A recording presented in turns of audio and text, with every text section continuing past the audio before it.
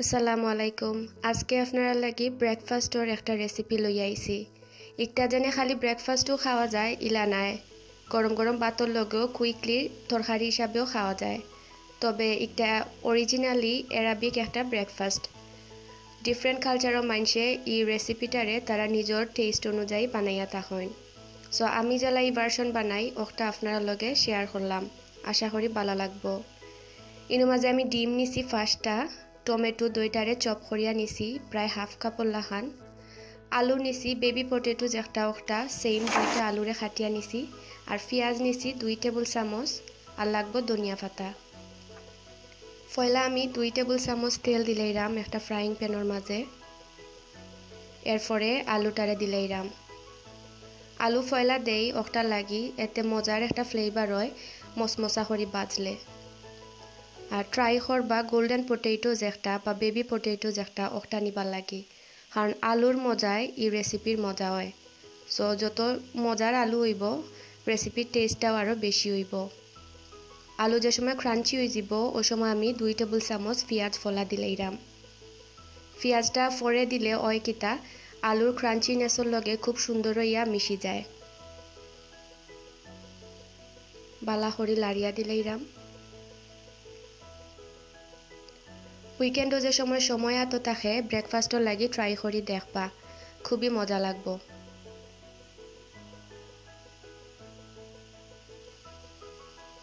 যে সময় পেঁয়াজটা একটু নরম হয়ে যাব ওই সময় আমি টমেটো দিলাইমু।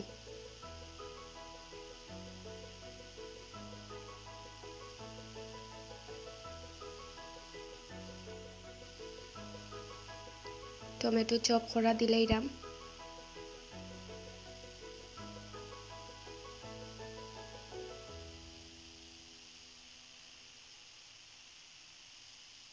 এই রেসিপিটা হইতে বেশি সময় লাগে না, প্রায় 10 থেকে 15 মিনিটে রেডি হয়ে যায়।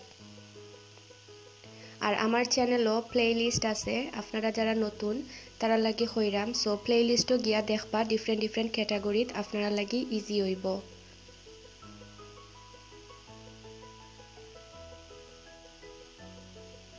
যে সময় টমেটোটা নরম হয়ে যাব একবারে পানি ছাড়ি দে ও সময় আমি ক্রাশ করা গোলমরিচর গুঁড়া দিলাইরাম প্রায় হাফ চামচর লাখান।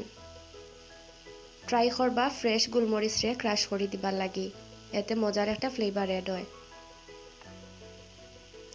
আপনারা চাইলে কাঁচামরিচও দিতে পারবা, বাট আমি আজকে কাঁচামরিচ দিছি না, কারণ সকালবেলা অত জাল খাইতে ভাল লাগে না। লবণ দিলাম আন্দাজ করিয়া।